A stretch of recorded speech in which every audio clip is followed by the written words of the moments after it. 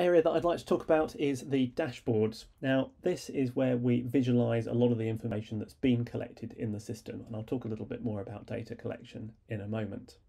Dashboards are a quick and easy way of adding different dashlets, as we call them, dashboard components, to visualize either individual metrics, as we're looking at here, so this graph in the top left and the bottom right corner, just showing single metrics on single hosts.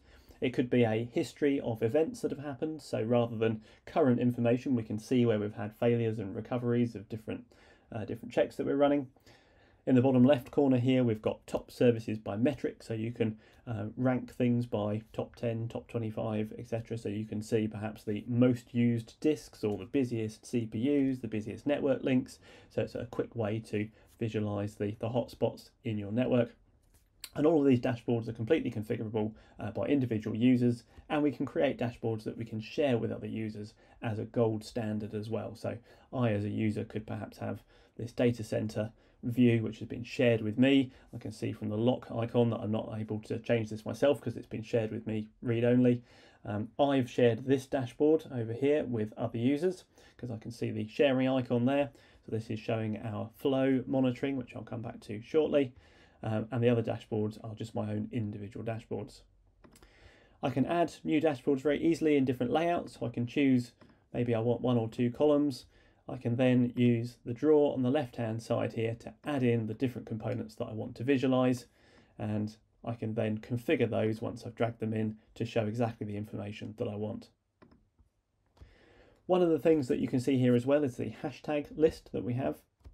That's a way of tagging objects in our monitoring system to show us a view across the whole environment. So perhaps I want to see all of my Linux servers and how they're doing, or maybe I want to see everything in AWS.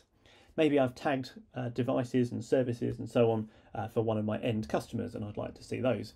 Hashtags will solve those problems for you. We can tag any host and any service in the system with a tag, and we can tag as many, we can use as many tags as we like. And that then allows us to drag out this traffic light view just into a single color icon that shows me, is everything good, is it in a warning critical state, and so on. So this is always showing me the worst state, the most severe problem in any of those hashtags. So all of these are okay at the moment, but if we scroll down here, you can see we've got our interfaces, so that could be our network monitoring. You can see we've got some critical interfaces.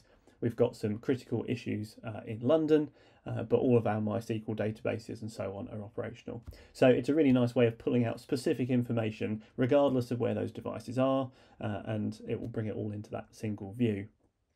Hashtags also are used in other parts of the product.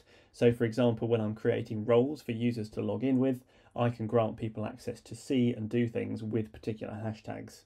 So rather than having to worry about selecting hosts and services that I know that user or a set of users might want to see, this way I could tag all of a customer's devices and then give those customers access through that tag. So it just makes sure that they only ever see the hosts and the services that they expect to and that we want them to. On the other side of the system, with the reporting, where we're getting the data back out once we've collected it, the same is also true. A lot of our reports are based on hashtags or the business service monitoring that we've already looked at.